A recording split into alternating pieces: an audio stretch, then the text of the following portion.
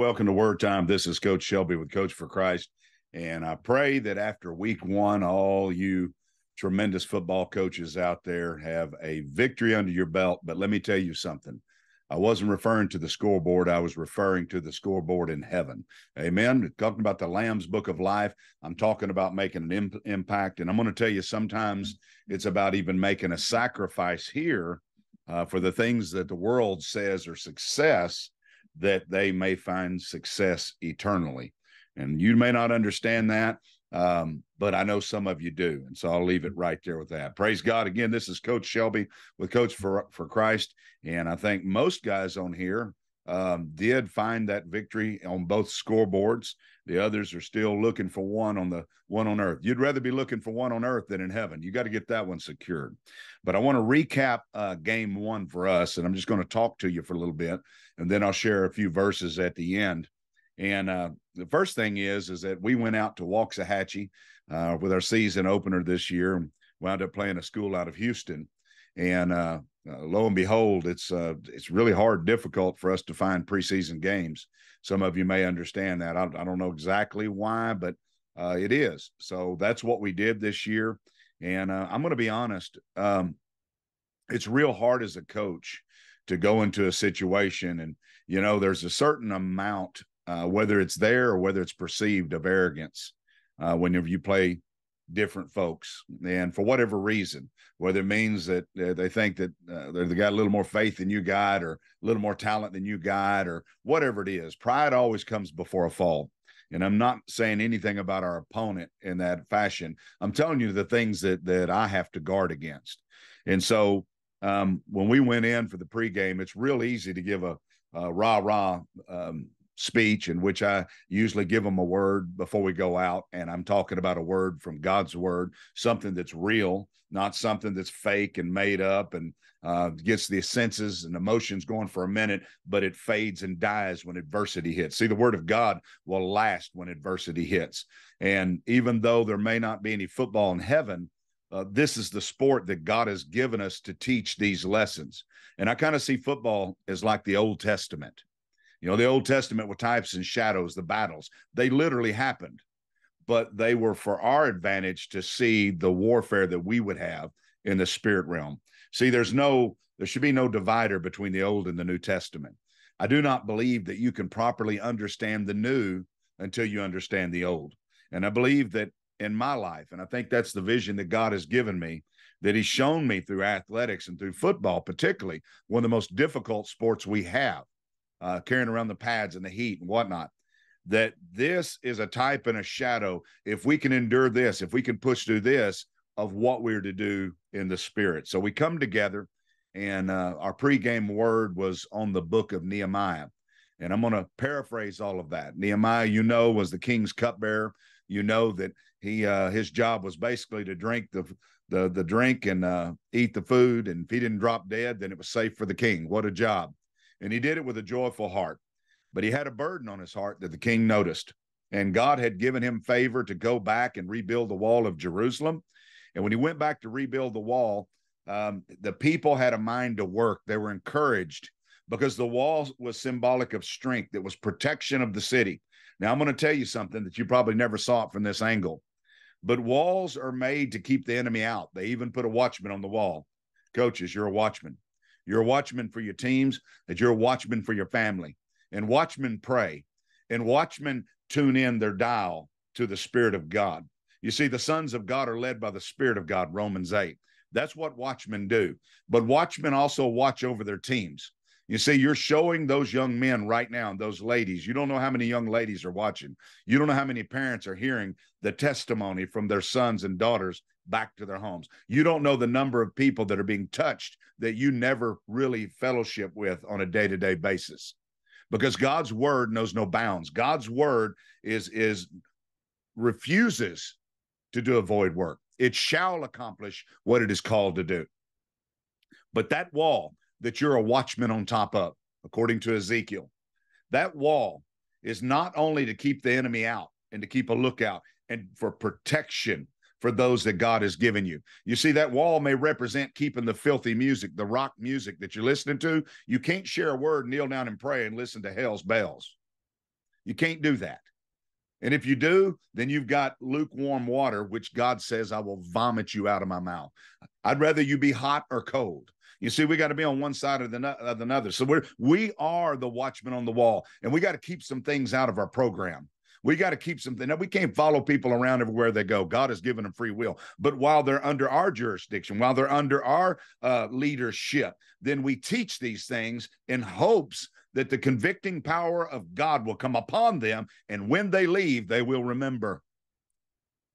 Coaches, it may be 10, 15 years later. That wall protects from the enemy, and you've got to build it. But that wall also is made to keep some things in. Did the Lord not say to protect your heart, to guard your heart? How do we guard our hearts? I just gave you an illustration of that. We look at what we make a covenant with our eyes, is what Job said, or what I will and will not entertain or look at. We keep some things in and we keep some things out. Praise God. I'm just going to stop and let that marinate just for a second. But when this wall was being built, which was our pregame word, you see, many of them had a sword in hand while the others built. They had to be on lookout. We build this wall one brick at a time. We put the brick in the wall. We put the mortar in the wall, and we have a mind to work. But when this was taking place, you'll read about a man called Sanballat. Well, Sanballat in Babylonian means sin. You see, many times when you're building those walls and you're standing on the wall as a watchman, according to Ezekiel, you'll begin to grow weary. You see, we're great out of the gate, but we're not much for endurance sometimes. And it's in that endurance that God has called you, that faith, that patience, that proves what you really believe. It's in the adversity that proves what you really believe. So we're great out of the gate, but then we begin to hear the word of the flesh. We begin to hear that talking in our head. As my brother, Coach Ryle, says, the man on each shoulder, one telling you to do right, one telling you to do wrong. One is the flesh, one is the spirit. We wrestle not against flesh and blood, but against principalities. And yet we wrestle against ourselves. In Exodus 15:3, it says, God is a God of war. And I'm here to tell you that he's come to declare war against your sin nature. We try to talk ourselves out of the call of God. We meditate and marinate too long in that which is not of God, because the word of God is supposed to be first place in our life, and we should be constantly renewing our minds. So we stand and we build with sword in hand. And the sword represents the word of God. So as we were putting another brick in the wall on Friday night, we were running with sword in hand. We're not here to kill. The weapons of our warfare are not carnal. We're here to resurrect the dead to life, that through our testimony, that somebody on another team may be saved, that a coach may repent, that they may put their trust and faith in Yeshua. We carry sword in hand. We're going to go and knock the taste out of somebody's mouth. And then we're going to say, bless the Lord, praise God, brother, help you up. I'll be right back. Because, see, if we come in there limp-wristed and half-hearted and we don't bring the talents, according to Matthew 25, that God has told us to bring, then what kind of commitment is that? What is that all about? You see, it's not about your size.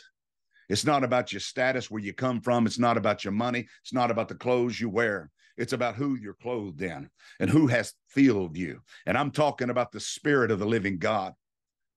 I'll tell you, one of the greatest blessings, and Coach Ryle, man, thank you for sharing that Saturday. What a blessing to come out. What threw us off when you begin to see the fruit of what many are sowing into those that God has given. We come out, and Coach Ryle wasn't sure whether it was Billy Graham, but his show sounded like Billy Graham to me. And so we're in the tunnel ready to run the field, and we got Billy Graham blasting the gospel, the good news of Yeshua, him crucified, risen from the dead. Repent, put your trust and faith in him. Man, I'm going to tell you something. You can play your hell's bells.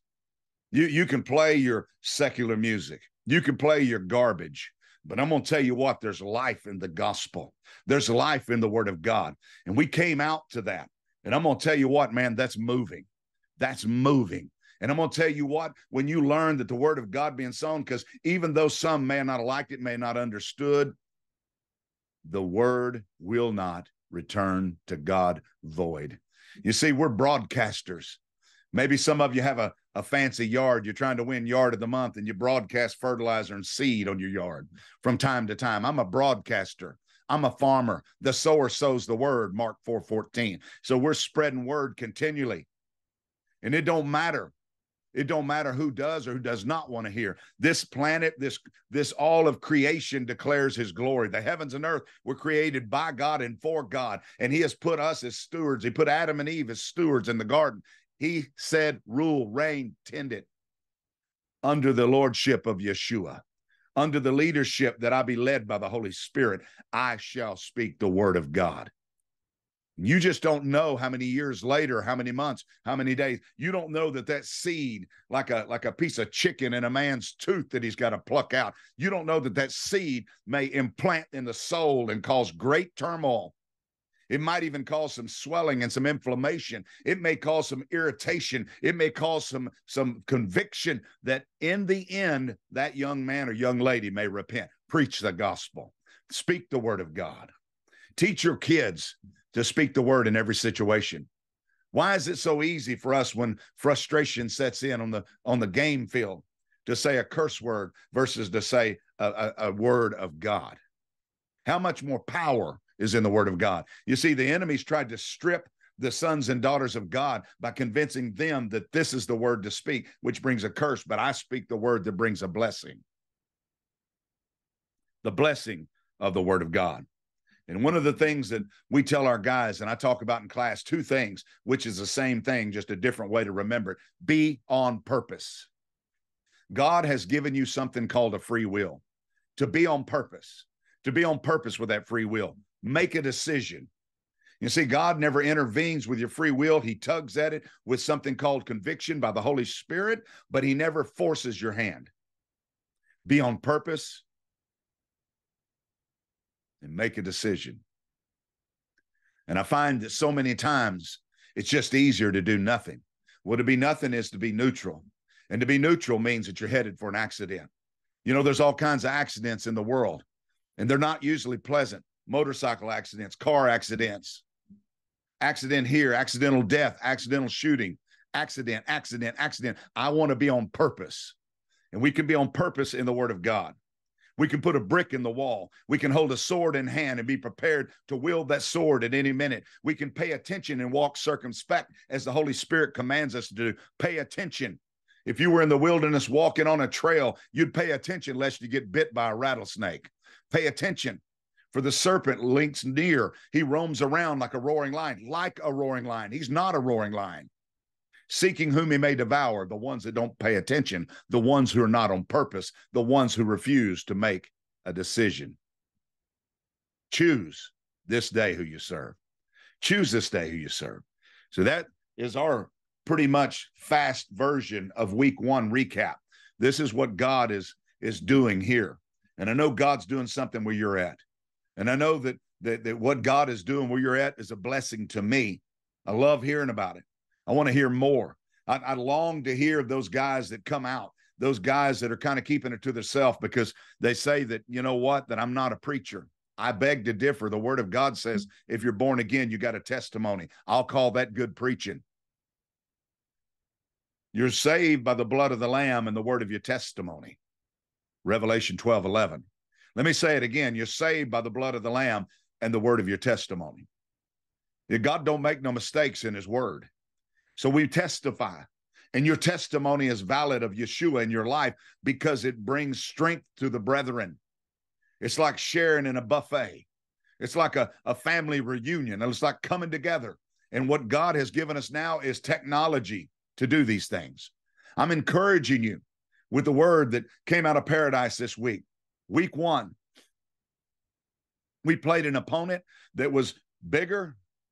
I don't know about faster. We're pretty quick. But they were bigger, and they passed the eye test. As a matter of fact, there was a lot of proud looks whenever we walked off the bus. But that look changed, and the God of heaven, of all creation, was glorified. I'm not speaking to you that every week you're going to get the opportunity to win on the scoreboard on a football field, but you will get the opportunity to win on the scoreboard in heaven.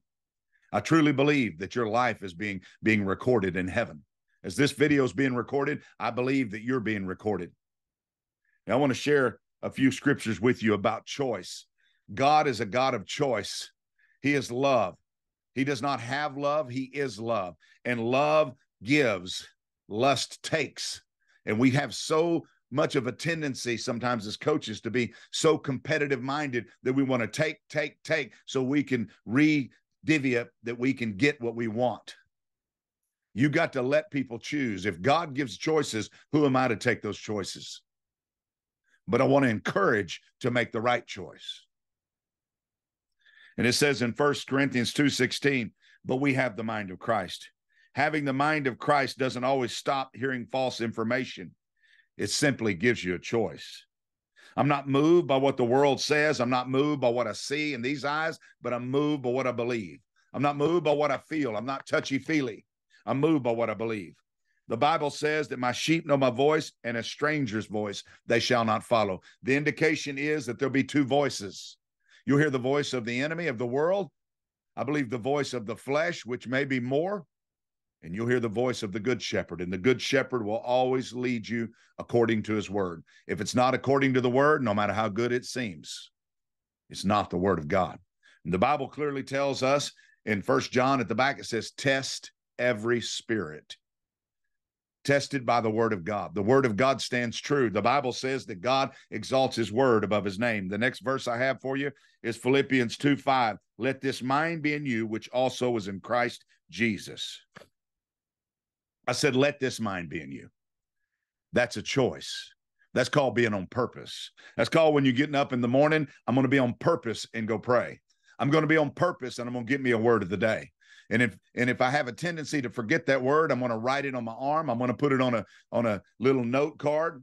I'm going to put it on a piece of paper. I'm going to put it in the notes of my phone, and I'm going to refer to it every 5 minutes until it's burnt into my thinking processes. This is the mind of Christ. I choose the word of God, which is the mind of Christ. I choose the word of God. And 1 Peter 4:1 says, since Christ suffered for us in the flesh, that we should arm ourselves, pick up your sword.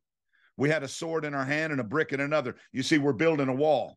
We're building a wall to protect the things that God has given us, to protect our salvation. We're building a wall to guard our hearts, but we have sword in hand that we may wield that sword that other souls may be touched, cut, and make a decision for the Lord Yeshua.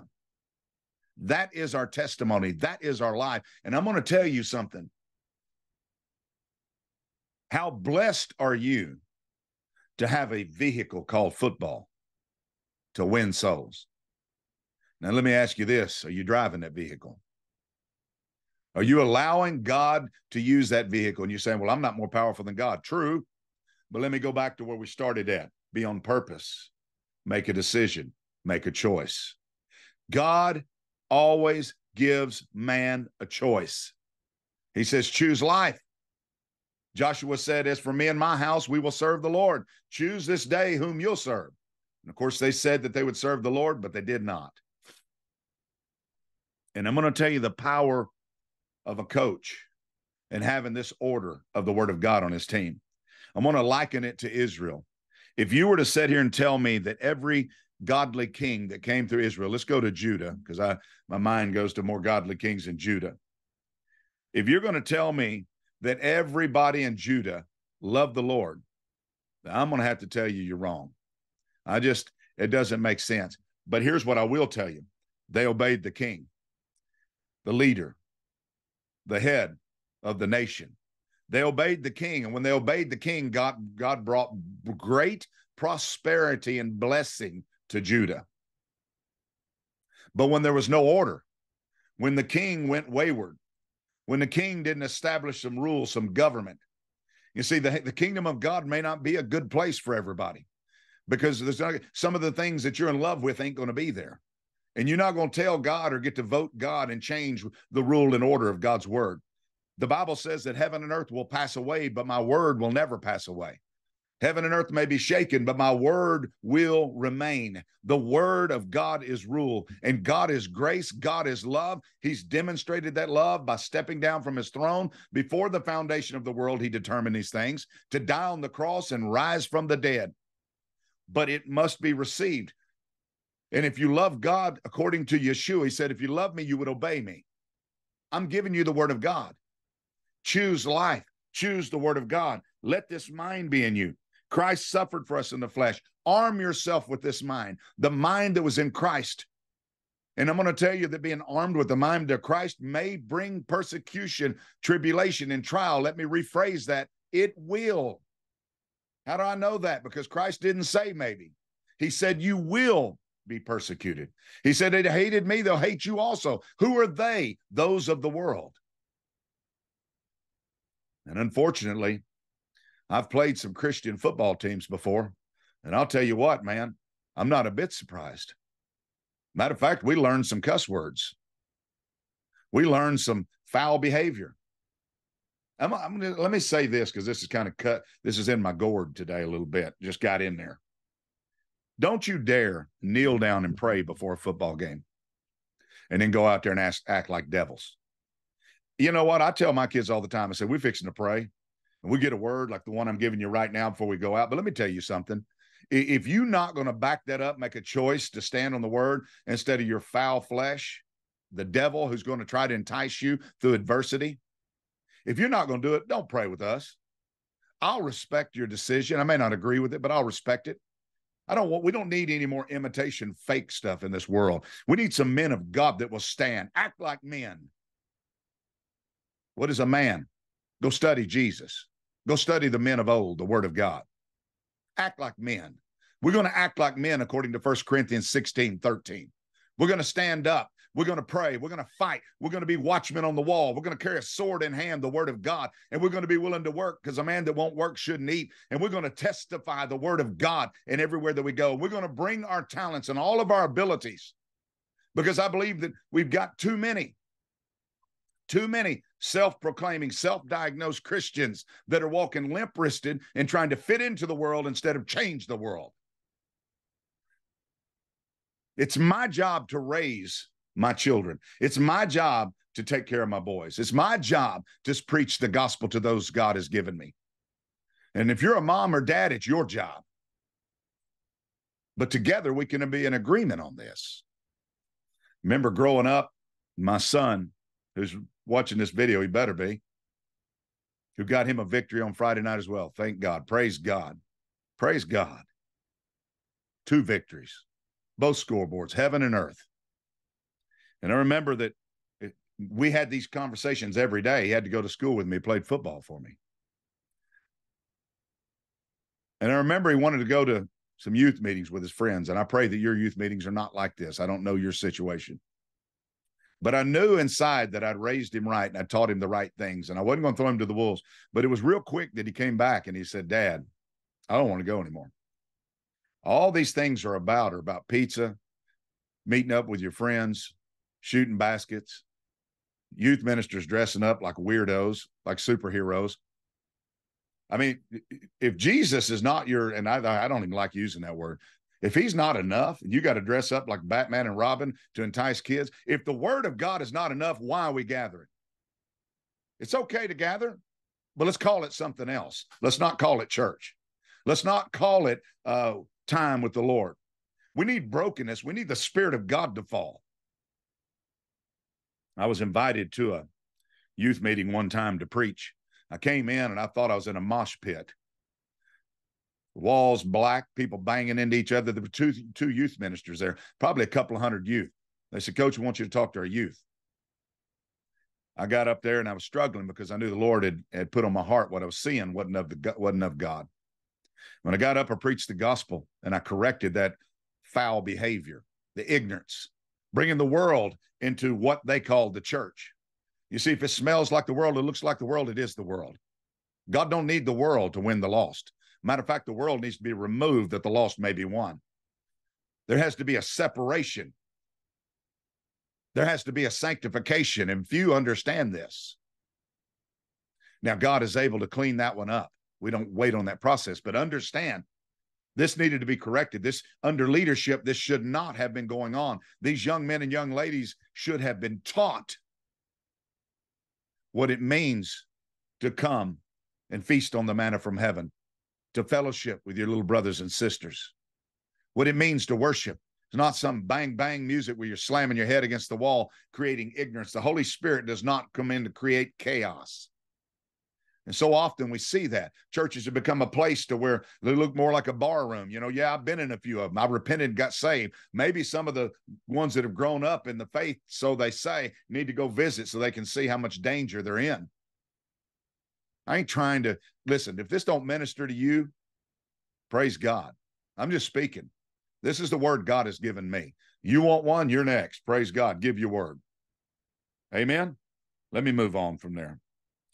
Romans 12:2 says, be not conformed to this world, but transformed by the renewing of your mind, that you may prove what is that good and acceptable and perfect will of God. Be transformed, metamorphosis, from a caterpillar to a butterfly, that your life is literally changed.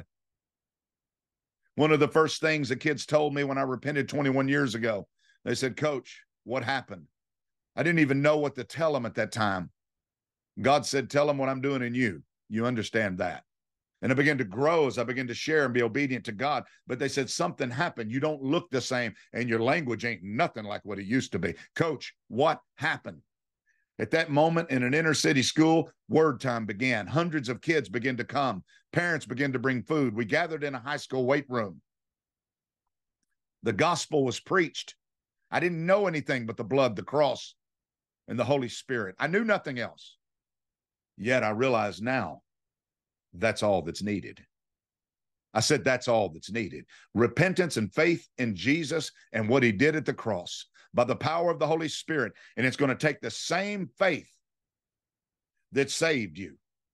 For you're not saved by works, lest any man should boast. You're saved through faith, through grace, by faith that God has given you. Romans 12:3, he's given every man the measure of faith. It is that same faith that will help you walk in sanctification. It is that same faith that activates the power of the Holy Spirit in you to wield your sword, to put a brick in one hand and a sword in the other. The same faith that takes to go out on the field. Unfortunately, many don't understand sanctification. Salvation, we understand that. But we don't understand sanctification, which makes me wonder if we really understand salvation. It's not check in, get your pass, and you get to go to heaven. No, it's check in and now go to work. You see, I didn't work to get saved, but now that I'm saved, God puts me to work. And that work is a sword in my hand and a brick in the other, building walls, preaching the gospel, standing, fighting, being a watchman on the wall, paying attention, and letting nothing come out of my mouth but the word of God. Meditate this book of the law continually. Let it not depart from you. Let nothing else come out of your mouth. You see, a lot of people think that means that you don't preach the gospel. What it's saying is let it not come out of your mouth. In other words, always have a word of God in your mouth. Just clean that up, didn't I? CST was pretty good. Coach Shelby translation. That's what it means. Study the word out. Understand the word. 2 Corinthians 4:16, it says, my inward man is being renewed day by day. My inward man is being renewed day by day. Let the Spirit of God renew you, but make that choice. Be on purpose. Make a decision. Choose this day whom you serve. And this week, as we go into our second game, listen, guys, I'm praying for you. You know, we're praying for Millsap. Praise God. Thank you, my brother there. God bless you, man. You're a blessing to us, man. Keep on keeping on. When we come together here in a couple of weeks, we're going to have a Holy Ghost revival. I'm praying for my brothers at Alvord. Derek, get up. Nathan, get up. Let's go. Coach Gerg, let's go. I know there's more. I know that there's more in there. I see my other brothers. I'm praying for all of you, man. I'm praying for Coach Johnson. I'm praying for Coach Smiley and Coach McCoy. Are there other brothers there? Let them join us. I know it's tough right now, but the toughness is, this is the place God has placed you for a time such as this. There's only two kinds of people that are facing adversity and people that are fixing to. If you're a man of God, you're fixing to, or you're already in it. But he's trusted you to be right where you're at for a time such as this, because those souls need to hear the gospel. That coaching staff needs to hear the gospel. Coach Shaw, where are you at? Coach Shaw, man, this man came aboard hard and fast, filled with the word of God and knowledge. I pray the wisdom of God be upon you today, brother. And that right there in Valley View, man, that there be a resurrection injection by the power of the Holy Spirit. And even as Valley View and my son come together, I've got two sons, one on each staff. I'm praying for more. talking about in the faith, and I think you understand that, guys. Praying for my brother, Coach Langley, NCTC, likes to hit golf balls. What a blessing he was to me at Sanger. The years of sharpening swords sitting beside each other. The years of acting like big kids, of harassing each other, but then buckling down and getting serious in the Word of God. If I missed anybody, I apologize. If there are others, tell me who you are. Colt, now your daddy is a blessing here, man. Colt, I think I said Colton. Your blessing over at Mineral Wells. You got Brother Jake right down the road from you, man. The Holy Ghost is over there. The Holy Ghost train runs right through Mineral Wells, man. I'm praying for you, believing for you, brother, standing with you. Grow up, learn more than football, learn God's ways, because in his ways lies all success, lies the peace that passes all understanding. Make a choice. Choose this day who you serve. Pacer, praise God, one of the athletes there at Austin College. Act like a man. Be a man. Stand up. Listen, I ain't questioning anybody's name I'm bringing up. I'm just thinking about your names. I'm telling you what you ought to be telling me. And you probably are. Pray for me. I need it. I ain't young anymore. I ain't old either. I don't know what that means. I feel different. Praise God. But I ain't moved by what I feel. I move by what I believe. We love you guys, man. We're praying for you. Send this video wherever. Send those videos you're making wherever, because the word of God will not return to him void. Nathan, man. DC, congratulations over at Alvord, man. You held them to 12 points. Praise God. Good job, good job, good job, man. But that still is not even an evaluation of you. You're being evaluated by the blood of the Lamb, which washes away all sin. Stand and stand therefore. Congratulations, Coach Gerg. I saw you guys running down the sidelines, shoulder checking each other, by the way. Praise God. Anyway, I'm rambling right here. I just want you to know, guys, that I care about you guys. We're praying for you. I know many of these other men are. Coach Johnson, man, praise the Lord, blessing. I could go on and on and on. Coach Ryle, I could go on and on and on with name after name after name after name. But you got the idea. We've got to hold each other up, because just like when Nehemiah was building the wall, they were of one accord. They had a man to stand together, and they stood on the word of God. Ezra came in and read the word of God to them. I like Ezra too. He had some good things to say.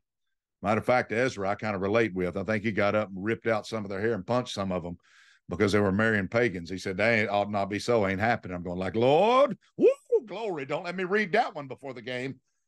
Me punching somebody in the eye, ripping out the hair, saying, "Repent. The kingdom of God is at hand." Oh, Lord. And then I remembered he said, the weapons of your warfare are not carnal, but mighty. That was the Old Testament. So we're supposed to rip out the hair, punch him in the jaw spiritually by praying for him. Give the devil a black eye. Praise God. Come on. A chokehold on the devil. Shut his mouth. Bind him in the name of Yeshua. Whatsoever shall be bound on earth shall be bound in heaven. I shall stomp on scorpions and serpents according to the word in Luke 10 and 19. Yeshua said, I saw Satan fall like lightning from heaven. He has no authority. You have the authority if you're in Christ Jesus. He is given assignments, but those assignments, I mean, could you imagine, let me give you this, and I'm going to leave, I promise. Could you imagine somebody hiring you, say, I'm going to give you an assignment, but I'm going to give those that you give the assignment over the power to destroy your assignment? In other words, you're going to lose every assignment. If they choose to know the truth and to walk in the truth, you're going to lose. You probably wouldn't take that job. You probably wouldn't take that. Hey, listen, I know you're a great coach, but you come in here, you are never, ever, ever going to want to win a game, because I always give the other team the authority to overcome you. You understand that that's what Jesus did? You will face some adversity. And I know you may be thinking about Job, but he had twice as much in the end as he did in the beginning. There's a lot of things I don't understand in the Word of God. I don't understand all the details of that, but that's how it wound up. And in the end, Paul was beheaded, but he saw Yeshua face to face. You see, you're guaranteed to win. What the devil can't take from you is that salvation if you'll stay anchored in the cross of Christ and faith exclusively in him. And if you'll do that, the power of the Holy Spirit, if you will allow him and ask him, will move through you to walk through these adverse situations and to help you be a witness right now. Romans 12:11, in the place that God has got you. He's got you there to win souls. That's the reason you're there. Bless God. Praise God. We love you guys. Hear from you soon. Keep the videos coming. Let's encourage each other in the Lord. I don't say good luck because that's witchcraft. I say God bless you. See the difference? God bless you according to the word of God. God's will be done. Amen. Praise God.